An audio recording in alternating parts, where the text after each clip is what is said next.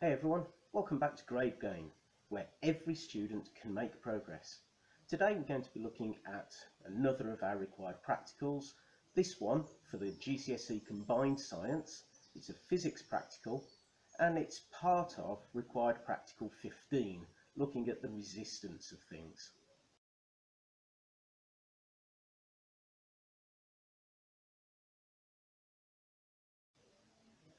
In order to do this practical, you're going to need a set of instructions which are downloadable from my web shop. Web address is appearing right here. This tells you everything you need to know about how to do the experiment. You're also going to need a meter rule with a piece of wire on it. That makes it easier for us to make the measurements. You're going to need a voltmeter. You're going to need an ammeter. You'll need a power supply. In this case we're going to use 2 cells. They're in holders here. You're going to need some connecting wires, a pair of crocodile clips to connect to your wire on your meter rule, and last but by no means least, you're going to need a results table. The results table is also downloadable from my web shop. A reminder of the URL just there for you. We start off with setting up the circuit as detailed in the required practical notes. When building a circuit, always start at the power supply. In this case, we have 2 cells, the first of which you can see here, and the second here. You'll notice that they have the positive terminal marked. You're going to need to make sure that you connect them the same way round, so we connect positive to negative with our cells. From there we connect our power supply to our ammeter, so our ammeter is connected in series. Our ammeter then connects to one of the long wires like so, with a crocodile clip on the end, and that is attached to the end of our meter rule and the wire there. The other end of our meter rule is connected using a crocodile clip on our lead and then connected back to the power supply. Our voltmeter is connected in parallel to the 2 crocodile clips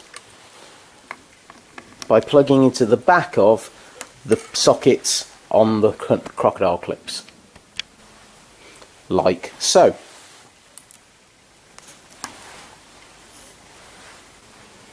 Now, before we do any actual measurements for our circuit, we do a quick preliminary investigation to make sure that we have sufficient voltage from our cells and that we can get some accurate readings at a suitable range of readings on our meter rule.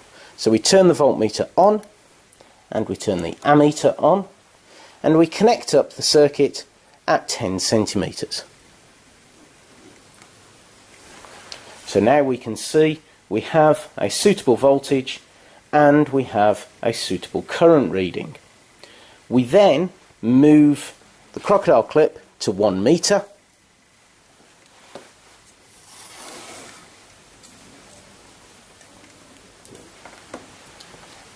and check again to make sure we have a suitable voltage reading and a suitable current reading.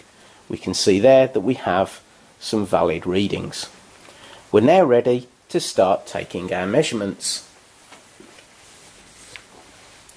These are going to be recorded in our results table that looks like this.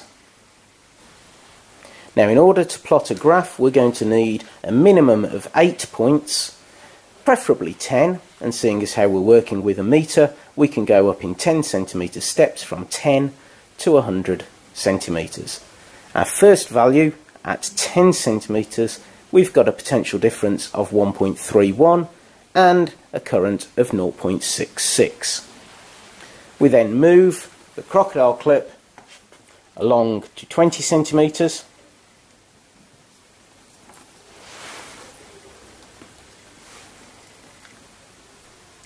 making sure that we got a good connection, and we record the voltage and current again, and we repeat until we get to 1 meter. And there we have a completed results table. Using Ohm's law, we now need to calculate the resistance. To do this, we divide the potential difference in volts divided by the current in amps. You can now complete this results table using these results.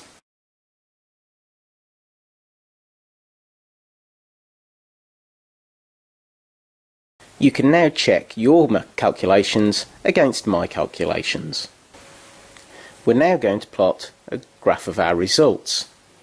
Length is going to go on the x-axis, that's the horizontal one, and resistance is going to go on the y-axis, the vertical one. We can see that the length of wire goes up to 100 and our resistance goes up to 21.27. So we need to choose an appropriate scale. 0 to 100 going up in steps of 10 on the x-axis is perfect, and on the y-axis going up in 5s will give us a suitable scale.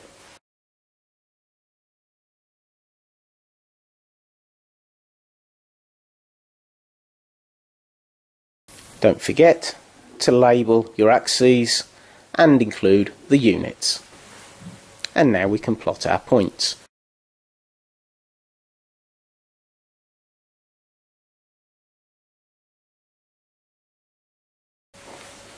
Now we can add a line of best fit. If we look at this, it looks pretty much like a straight line. And there we have our completed graph.